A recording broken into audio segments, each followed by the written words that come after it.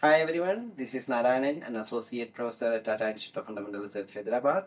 Last 10 years, our laboratory is working on various aspects of materials interfaces, materials of interest ranging from atomically thin layers to various kinds of other nanostructures, where applications ranging from renewable energy harvesting and storage to data storage. Now let me give you a lab tour.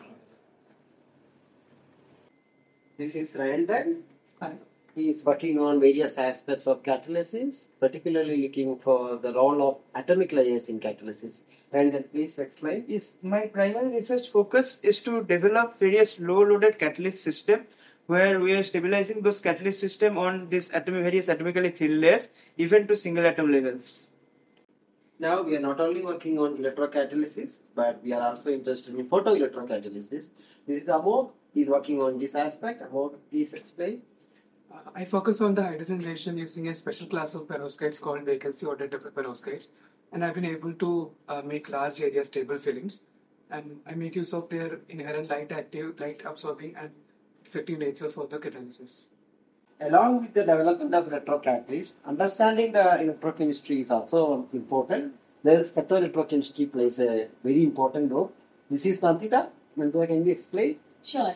So my work primarily focuses on understanding the electrode-electrolyte interface through vibrational spectroscopic techniques, including Raman and IR. These spectroscopic techniques are applied in situ to understand the electrolyte structure during various electrochemical reactions. Now, we not only work on electrocatalysis, but we are also interested in electrochemical energy storage system, particularly indigenous energy storage system. This is Subra. She is working on zinc air battery system. Subra, can you please explain? Zinc air battery are safer, cheaper, and viable substitution to conventionally used lithium-ion battery. These are the split cell system that we assemble in our lab, where zinc is used as anode and carbon-based material is used as cathode. And the nominal voltage of this kind of cell is approximately 1.3 volt. In energy storage, we cannot neglect the role of lithium. So we are also working on next generation lithium-ion based batteries. So this is Amar and Shubhadeep. They are working on a concept called solar batteries. Amar, can you explain? Yeah, please, sir. We are working on the solar battery that directly stores solar energy into chemical energy. Challenging part in this to make a dual functionality material, and we have successfully sold two materials for that. And this is our home build setup. This is our home build photovoltaic setup. This is the photo window where you put light. So we are putting light in this light window that will charge the battery. We are also working on next generation lithium metal batteries. So this is Preeti. She'll be explaining her concepts. So my work is mainly focused on the development of safer lithium metal batteries, which can provide high energy density and high power density as compared to the conventional lithium ion batteries. But the major challenge in the development is the dendrite formation, which can result in the penetration of battery separator and cause short circuiting. This we have tried to tackle this problem using separator based modification. This is the voltage time profile of one of the modified cells, which is showing long term cyclability as well as low overpotential. Another key area of our industry is the growth of atomically thin layers in a very controllable fashion. So this is Shrikant and Deepak and Dr. Riyazki. Deepak will be explaining how to get such atomically thin layers. This is a chemical vapor deposition setup where we used to grow different type of 2D materials.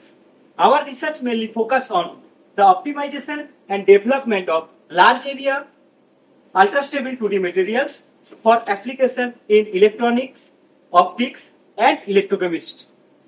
So this is our clean room facility where we used to fabricate devices for particularly transistor and photodetector application by using UV lithography and EVM lithography. This is the extreme image of the device that we fabricated using UV lithography, and the black portion that you see here is an atomic layer over which we have deposited our electrodes for our study purpose. Another area of our industry is light matter interaction, where we are using light as a novel probe for studying materials properties. This is Janmejay. He will be explaining this concept. So my area of research interest is to study materials' optical as well as electronic properties at extremely low temperature using a method, novel method, that is the orbital angular momentum of light. So here you can see an optical setup which has been integrated to an optical cryostat which can take our samples to 4 Kelvin of temperature. And using this setup, we can probe our materials. We are also interested in the studies of electronic spin of materials. This is Somsekhar. Can you explain so? My work is solely focused on the understanding of the electronic spins and its manipulation. So here we have developed a magnetometer in collaboration with Dr. G. Raj Lakshmi, which can measure up to the picotesla sensitivity.